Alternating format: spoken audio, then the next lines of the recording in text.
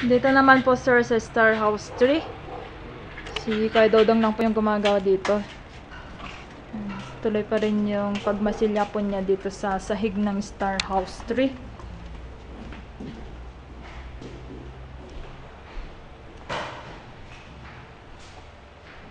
Dito rin po sir si Kuya Edgar. Itong handrails pa rin sir yung pinavarnish po niya ngayon.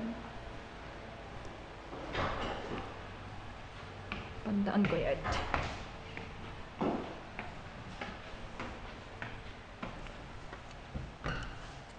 Ha! Kakamap. Ay po. Oh, bakit nandudulas ka? Tulas ng ano ng alikabok. Asan yung room 3? Ilan yung half na ano mo doon? Cabinet? 3. Tatlo. Yan dito sa second floor sir, dito si Kuya Ed. Al? Ayan pala, 3 and 4 pwedeng gawan. Nang. Masang sangali. Dito sa room 3 daw po sir. Dahil may kanto daw dito. Pwedeng dito maglagay ng built-in cabinet. Ayan. Ang init. Ayan, salita.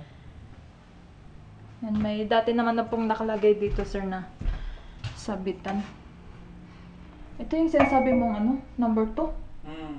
Ganyan sana, crop pipe ng sabitan ng damit. Pati ba yan? Kasi yung one pang kurtina lang yun. Room 3, okay na. Yan o, pagkakayan dito.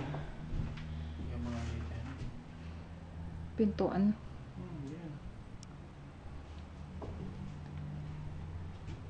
Extend mo lang konti dito para ano. Hindi naman tatama dito.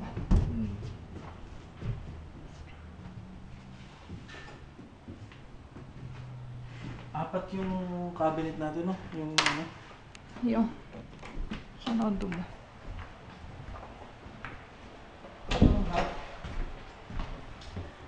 Dito sa room 4 naman po sir. Yung half na lang dito. Papangit yung lugar pag may ano, built-in kasi dito, nagyan natin Ang ano, walang mapagpwestuhan. May kanto. yung nakalagay dun sa ano? May poste. Yung nakalagay dun sa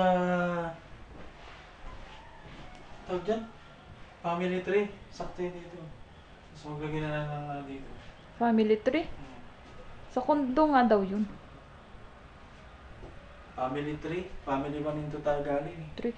Ay, yung half din na sinasabi mo. Ayan o, dito. Lagyan na lang dito.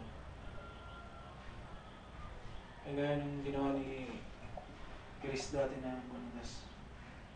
Pwede na yun dyan. Okay. Yun yung sa room Pag 4. tinagtanong yung uupa, sabihin mo dito lang, kung gusto magpalagay ng ganun sa bidan, dito lang kamo sa area na to.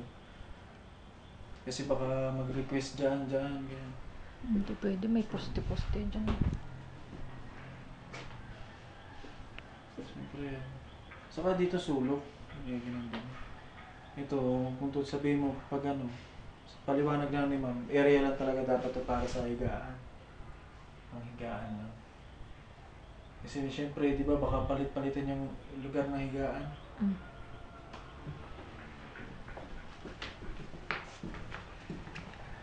Dito naman po sir sa room 5.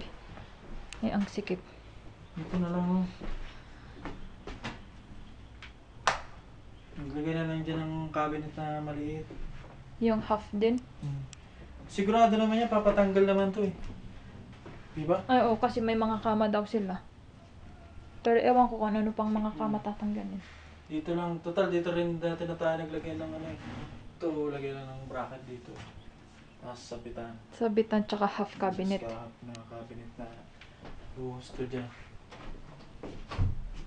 Para naka ano rin sa pinto. Total, ito sigurado yun aalisin. Kasi 10 lang naman sila, di ba? Saan na tayo? Tapos na yan. Room 6 naman po sir. Ay, ilaw. Ito, tingnan mo. Dati di ba may sabitan na siya? Sabitan ng damit. May bracket na. May bracket Ayan, na. tapos half cabinet na lang. Pero kung ako yan, tanggalin ko to dito ko ilagay banda. Kasi pag dito ka na naglagay ng sampay ng damit, ang damit mo na nandito na. Wala nang mapagagamitan yung half mo na cabinet. Dapat mas mataas to dito natin lagay. Lipat lang. Diba? Tapos may damit ka rito, hindi may pakinabang pa yun. Tsaka at least nasa kanto. Tago pati. Kaya, ganito yung paggawa na kay Edgar. Oh. May isa pa akong set na ganito nakita mo doon. Meron pa ako doon ganito isang set. Eh. Ganito. Anong ginawa lang to, no? Oh, ito play ano lang to. Flat bar. Tapos spare bar. Para matino-tino naman.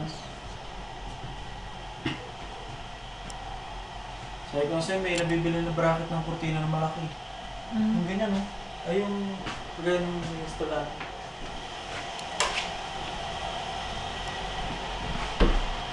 Yan, dito naman sa room 7 naman po, sir.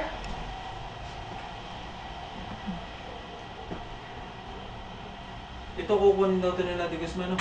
Alisin na natin baka isipin ng uwan sa atin to. Kung gusto lang kunin na nila. Yung kama ni Sir Lee. Room 7, saan Anong ilalagay nga maglalagay? dito na kama? Bahala sila. Diyan sa ano to, kung aalisin natin to. Ito yung sinasabi ko sa'yo. Dito na tayo maglagay. Mas may cabinet ka dito na half lang. Kasi pag naglagay tayo dyan, daanan yan eh. Diba pagpasok mo, entrada yan dyan eh. Hindi, pwede naman kasi naman yung higaan mo ilalagay. Sabagay kung ganda naman iisa yan. lang. Sigurado naman yan, isa lang ang kama niya. Baka sa isang kwarto niyan, dalawa-dalawa lang. May kaya yung titira, di ba? Hindi na magsisiksikan niya sa kwarto. 10 sila eh. Sakto, 7 to. 7 kwarto. Doon kami. Ganito oh. Pag walang required ka. Flat bar lang to. Spice pa to na natin kay Joseph. Sa square bar. Tapos tubo. Wala na naman tubo yun, di ba? Yung mga pinagputulan nila. Ganito na lang. Pwede na to. Kaso ang kasya dito siya, yung ano lang. GI na 1/2. Kung GI kasi pwede na, matibay na yun. Kasi yung sabi mo, di ba? Yung sabi ko, ano? Sir, ano ba? 4-5 na reduce. Ang nangangalaman. Gusto talaga lang sa hilo.